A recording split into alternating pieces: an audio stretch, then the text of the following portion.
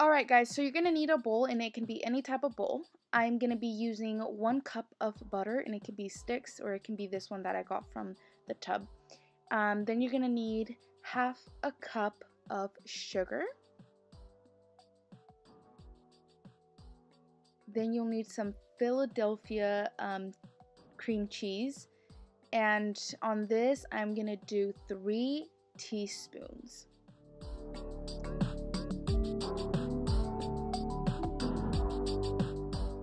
You're just going to need any electric mixer, and we're just going to mix this all up until it gives us a smoothish finish.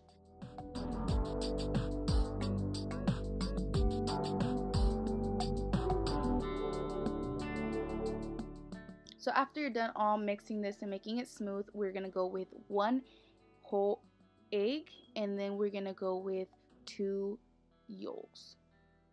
And we're just going to pour that in. Then you're going to go with vanilla extract, and here I'm using the Mexican vanilla extract, and we're going to add 2 tablespoons of that. And then we're just going to continue in mixing until it's all mixed up together. After that is all mixed up together, we're going to be sifting some all-purpose flour, and we'll be using 3 cups and a half of flour.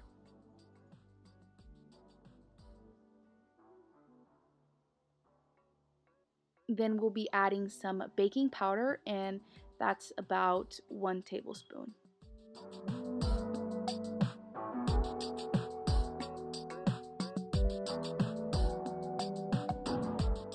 Then we're just going to mix it all up just so the flour doesn't go anywhere, because we are going to be mixing this with the electric mixer. But I just want to mix it first so the flour doesn't go flying everywhere.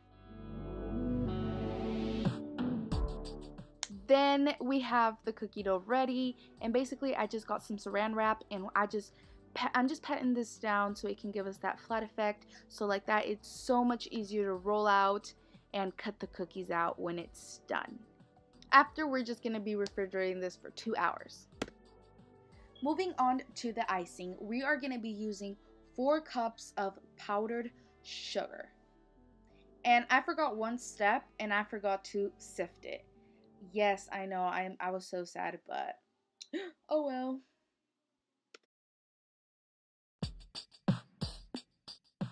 After, I'm just going to be adding 2 tablespoons of vanilla extract, and I'm just going to put it on the side rather than on top of it.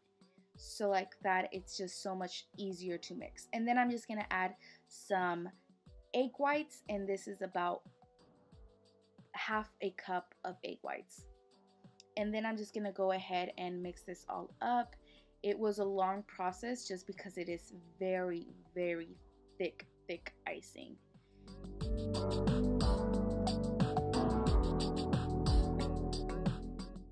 Now moving on to the food coloring. So basically here I have 4 little glasses, and I'm going to be adding some icing onto each of these, and I'm just going to go ahead and put some food coloring. And I'm going to start with red, and as you can see, I put 1, 2, 3, 4, 5, 6 of these red, and 1, 2, 3, 4 of the blue. And I'm going to whip that all up, and it gives us a purple color. I am so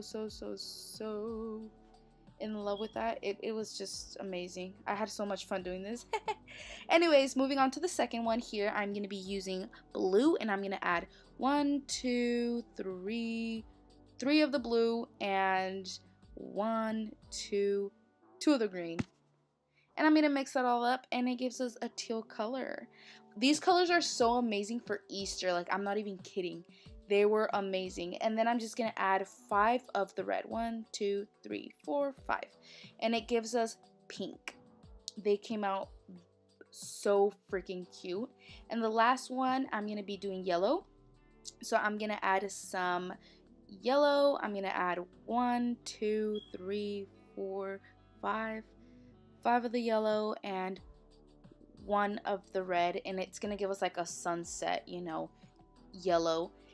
But these colors are so cute for Easter. Like, they're all Easter colors.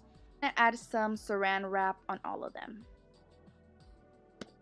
Then I'm gonna get the dough, and I'm just gonna roll it out as you can see, and I just added some flour, and then I'm just gonna go ahead and cut out all the cookie shapes. And I did not have a pan, so I used these clear dishes, oven safe. And yes, that was it, you guys. Hope you guys enjoyed it. My decorations weren't that good, but I tried my best. Thank you guys so much. Until the next time, bye.